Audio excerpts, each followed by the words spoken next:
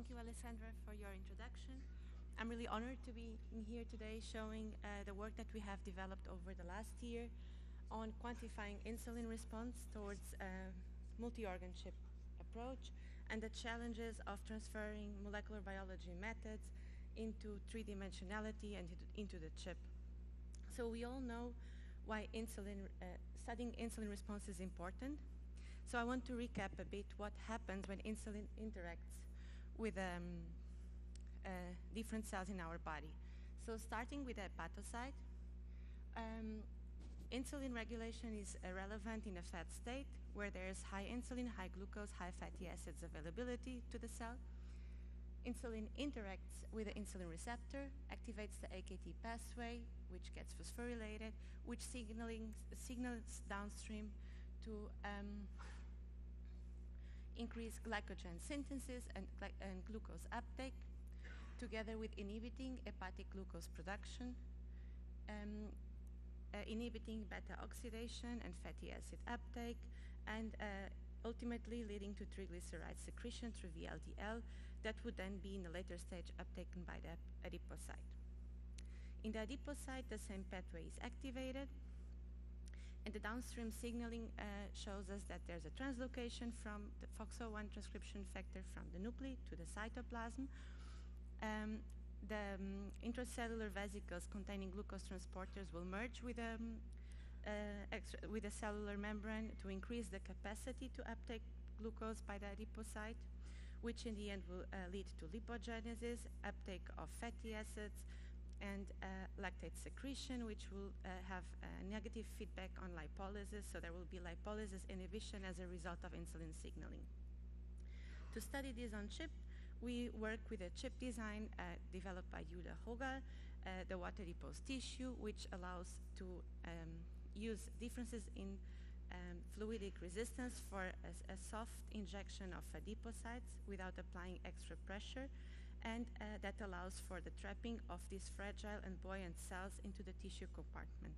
So the cells are separated from the vasculature-like perfusion by a semi-permeable membrane, and because the tissue is on the bottom, it also allows for high-resolution microscopy. It's possible then to integrate cellular components in an autologous manner, enable patient-specific models, and if you're interested, you can have a look in Julia's publication from last year. This is possible also because we receive a skin biopsy from subcutaneous fat, where we isolate from the same biopsy human primary adipocytes and not differentiated stem cells. So they are really with one lipid vacuole, as well as endothelial cells, and this allows to better mimic the in vivo white adipose tissue environment.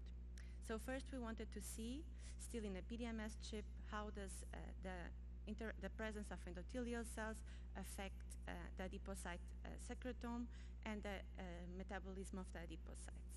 By adding endothelial cells, we could observe that almost all cytokines were produced at a much higher concentration and with adipocytes alone.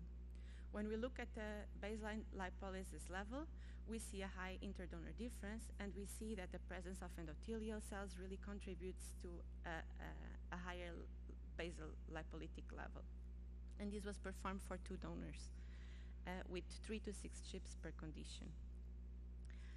When we look at the metabolic rate, the ratio between glucose consumption and lactate production, we see that the donor that has a higher metabolic rate, so consuming more glucose, is also the one that has a lower basal level of lipolysis, meaning that donor-specific hints are very important to draw final conclusions on the metabolic state of each cell. Then going to the liver, we wanted to know how long is the liver stable in terms of lipid and glucose metabolism, and for that we adapted the chip design from Professor Alexander Mozik into our PDMS platform, and we observed up to 1 month a very stable glycogen content, fatty acid content, as well as morphology of the hepatocytes. Here we use the FRG cell line. So then we wanted to know more about function.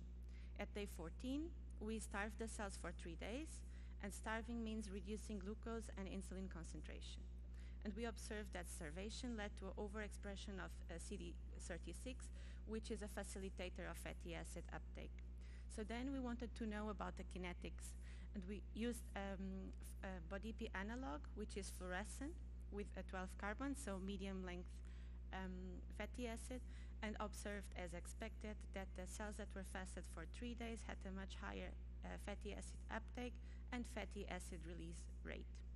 So then we thought, okay, let's work on connecting two organs. But here we decided to use a PDMS-free flexible connection of two organs, and we use PMMA as a material. Because in the end, we want to screen the effect of hormones, we want to screen the effect of drugs, and we cannot risk that we don't have control over its concentration. So this modular platform was designed to allow the connection of both organs when each of them is ready. And there we have an additional connecting channel, and we apply pressure to create a tight connection. We designed a 3D printed cassette where the two chips are integrated and apply pressures using springs and screws. With this system, we were able to implement both linear and recirculation perfusion that was stable within the range of 20 microliters per hour up to 500 microliters per hour. And both tissues showed to be viable over 5 days, both the adipose tissue and the liver chip. Here we also took special attention on the scaling of both organs, and after a lot of thinking exercise and calculations, we end up by deciding on a volumetric scaling.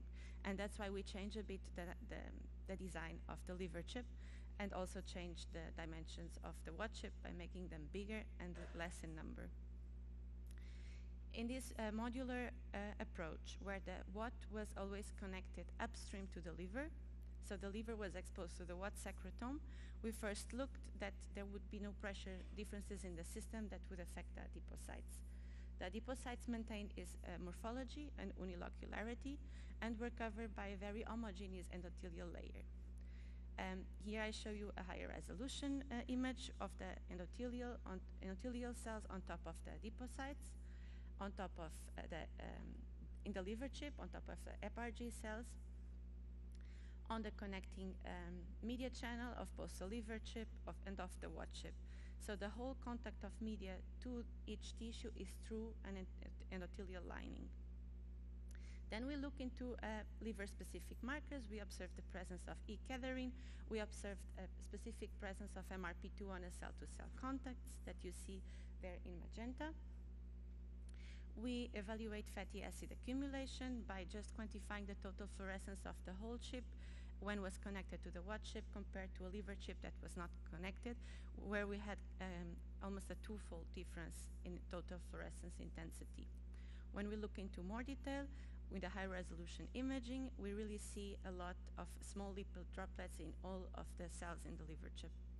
We also quantify triglyceride secretion. And indeed, already after 1 day of connection, we see that the liver chip that was connected to the watt is secreting more triglycerides than the non-connected chip.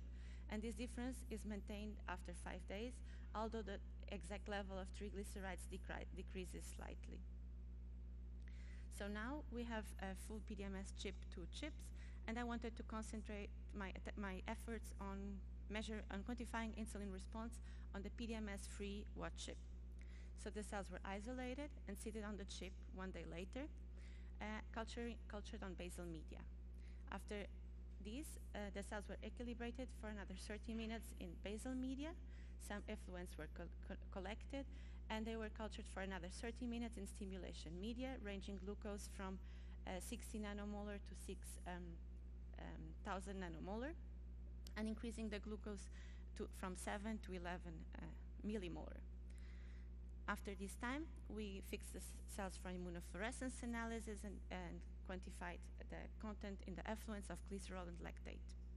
For imaging the fatty acid uptake in the adipocytes in response to insulin, we incubated the cells also for 30 minutes in the stimulation conditions, and then for another 30 minutes without the fatty acid analog and with a very low insulin and very low glucose concentration here of 3.5 millimolar. The data from the fatty acid transport, here we used a long-chain fatty acid with 16 carbons, which assures us that the transport is more specific. we clearly see a dose response, so insulin concentration dependent uptake rate of fatty acid into the adipocytes. And this was made by live imaging analysis. When we remove the fatty acid analog and reduce insulin and glucose concentration, we see that the chips that were exposed to high insulin levels, that had a very high uptake of fatty acids, are also the ones that are slower on releasing the fatty acids. So next we wanted to see how do the cells respond in terms of a FOXO1 location. So recapping what I mentioned in the beginning, in the fat state there's high insulin, and FOXO1 will be in the cytoplasm, and in the fasted state will be in the nuclei. Here I use multiphoton microscopy because 3D imaging of the adipocytes is particularly challenging, where most of your tissue is lipids, so there's a lot of light diffraction, and multiphoton microscopy really plays a hand here. So the data that you see here for 2 donors, each dot is 1 cell.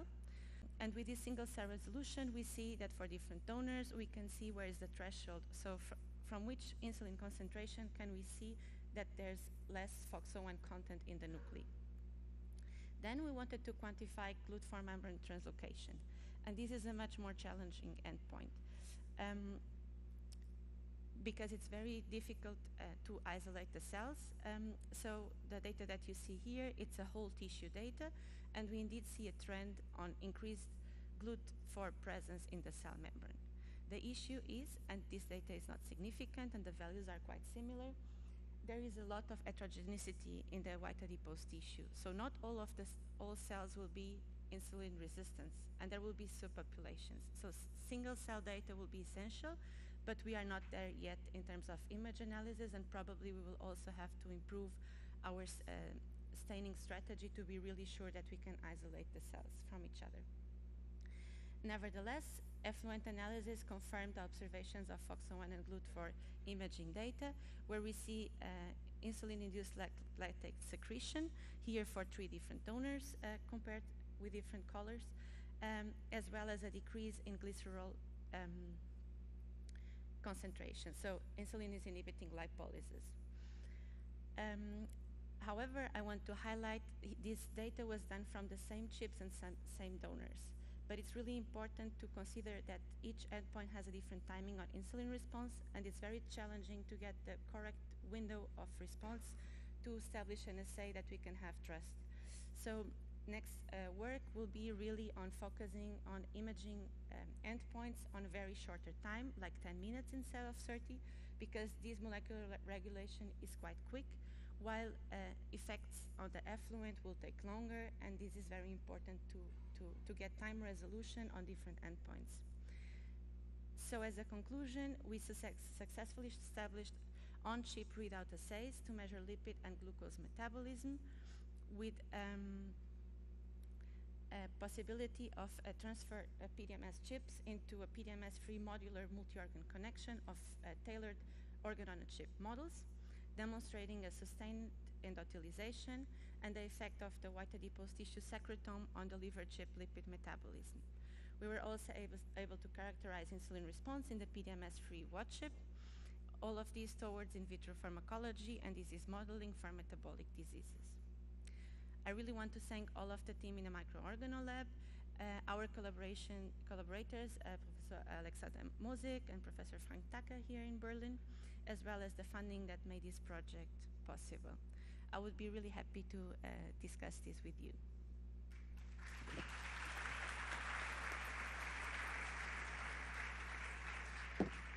So thank you, Madelena, for your talk. Are there any questions? Yes? Okay. Hi, nice talk. Just a quick question on the scaling. I wonder what's your take on how you scale the endothelial cells with respect to the adipocytes. I know you mentioned about the volumetric scaling. Okay. Well, I wonder what's your philosophical take on the scaling of the endothelial cells with respect to the adipocytes. I know you volumetrically scale the adipocytes with respect to liver. How did you guys proceed with that, and what effects do you see in terms of paracrine signaling? Thank you for your question, Ishan. So we scaled the volumes of the white adipose tissue compartment and the liver compartment, considering one layer of of hepatocytes, but we did not scale the endothelial cells. So with this model, the endothelial cells present a very important barrier function that will have a very important metabolic buffer role between the media and the response. So they will also allow to accumulate nutrients and cytokines within the microtissue.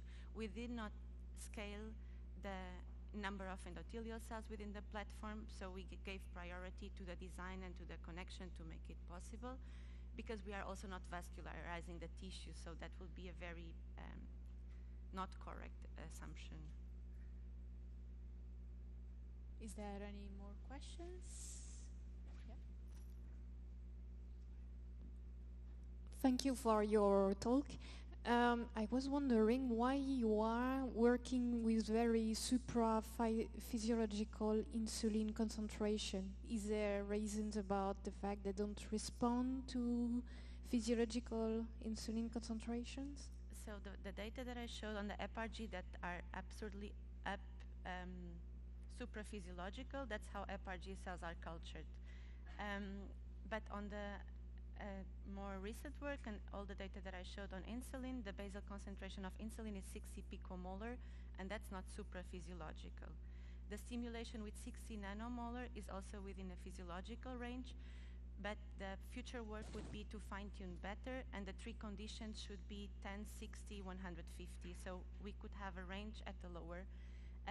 The reason why I decided to go up to 60,000 nanomolar, 6,000 nanomolar was I wanted to know if I can establish the readout and have confidence on the readout to then fine-tune later. So this work is about readout development, not about so that would be definitely the next step. Thank you. So there's time for maybe one more quick question. Okay, no. So thank you, Madelena, for your talk. It was very interesting.